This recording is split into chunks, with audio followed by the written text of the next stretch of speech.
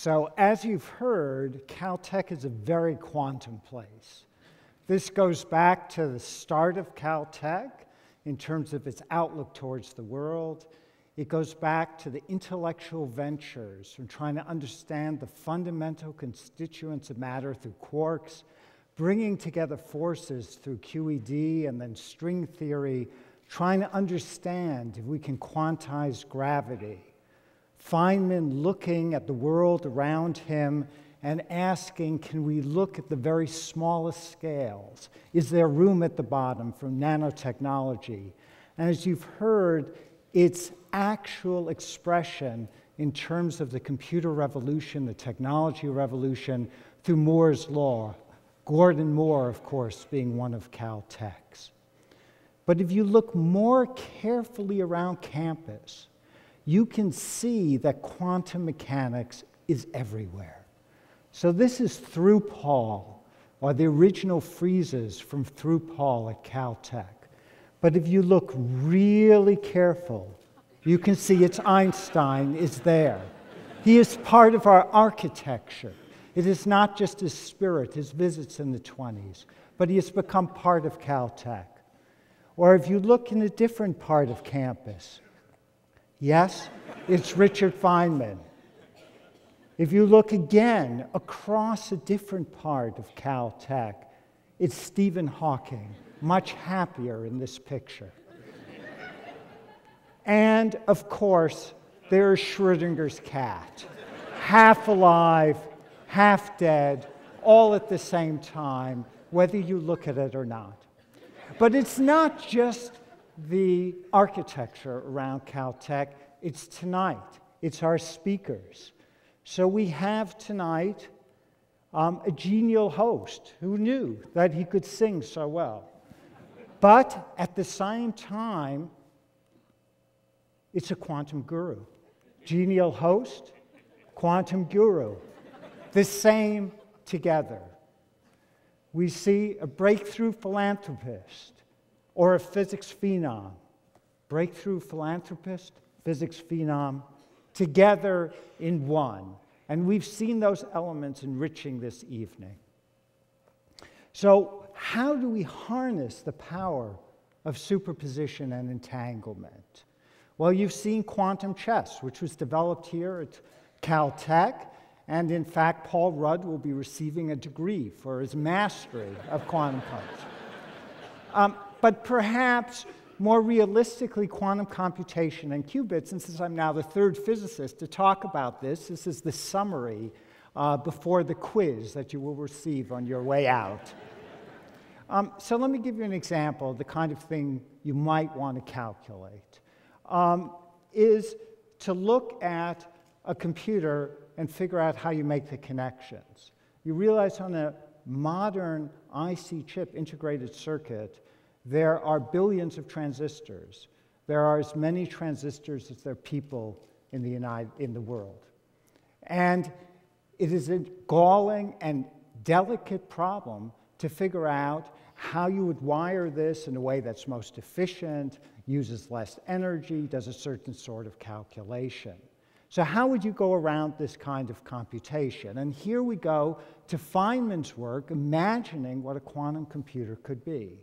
So you pose a question, and you have your bits.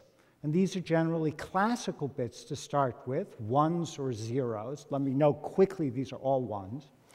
And you now mix them together. So you superpose them first, so they're in both states at once. And now, to do the calculation, you have to entangle them quantum mechanically. You have to ask not what is one wiring scheme, but what are all possible wiring schemes, and how do you do them together instead of in serial?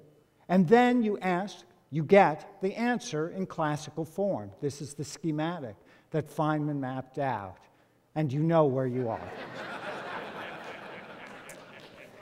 Okay, now people are great, and I'm a big fan of the speakers tonight, clearly, but they probably in practice will not make very good qubits.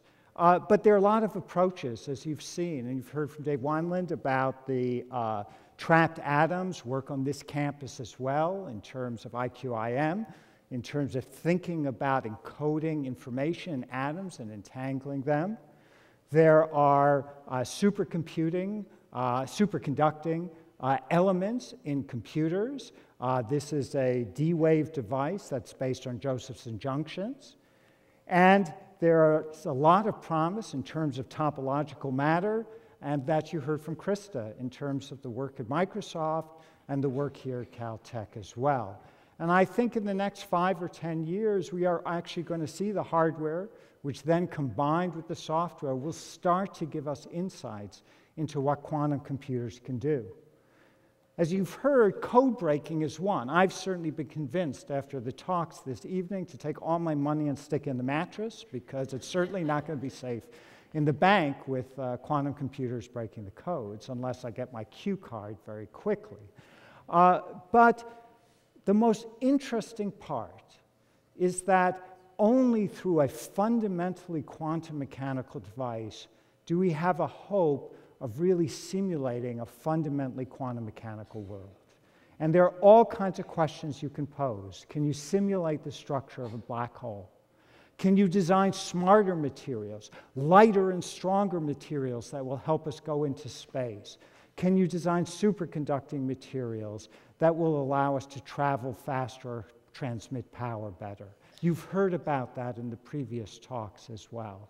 Can we use this for biology and protein folding, as you saw the example there, or conformations of various sorts of catalysts?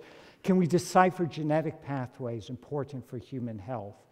These are all the kind of questions that inspire us, that allow us to think deeply about the fundamental nature of matter, the fundamental nature of our universe, so that we can harness the power of quantum mechanics to push humanity forward. And with luck, we will get there with diligence and with hard work. We thank you all for your participation in this great event, but I will turn to the last word to whom else but Richard Feynman. Now, I must say that in this age, people are experiencing a delight, a tremendous delight, the delight that you get when you guess how nature will work in a new situation never seen before. From experiments and information in a certain range, you can guess what's going to happen in a region where no one has ever explored before. It's a little different than regular exploration. There's enough clues on the land discovered to guess what the land is going to look like that hasn't been discovered. And these guesses, incidentally, are often very different than what you've already seen. It takes a lot of thought. What is it about nature that lets this happen, that is possible to guess from one part what the rest is going to do?